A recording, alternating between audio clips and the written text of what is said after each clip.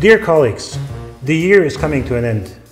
The holiday season is close and we are getting ready to leave our offices and to celebrate Christmas with our families. Before we leave, I would like to leave you with a few words, looking back and looking forward. 2022 has been a challenging year in a difficult business environment caused by the aftermath of the pandemic, by high inflation, supply chain and people shortage.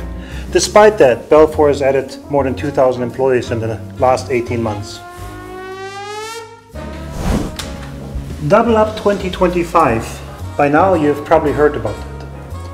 It's 2022 and we have already come a long way, generating record sales both in Asia and Europe.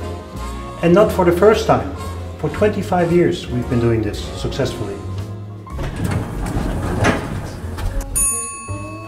We have had decades of excellent development and good decision making.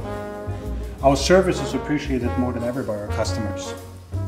However, we do feel the inflationary pressure, and it will require each and every one of you to help us continue to be successful in 2023.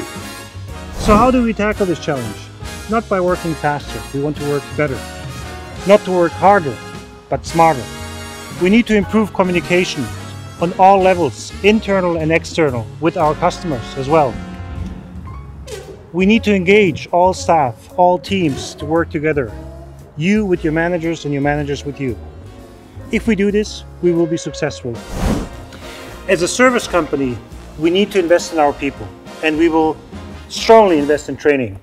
But we also need to invest in technology. We have introduced our first own dehumidifier and also remote monitoring systems, 360-degree scans, and there will be more innovations coming. Technical innovation doesn't walk itself to the customers. The magic comes with the people, the teams.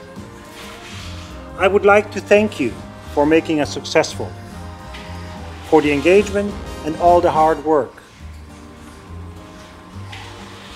I wish you a Merry Christmas and a happy, successful and very peaceful 2023.